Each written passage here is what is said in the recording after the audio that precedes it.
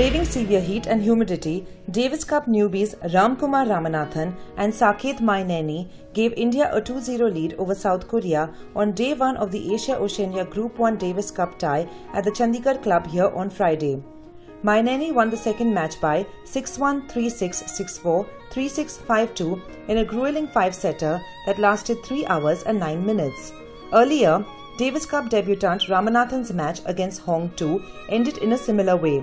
Ramanathan was leading 6-3, 2-6, 6-3, 6-5 and was serving for the match at 15-15 when Hong grabbed his right thigh and fell on the court. The Korean was unable to continue after that and was lifted out of the court.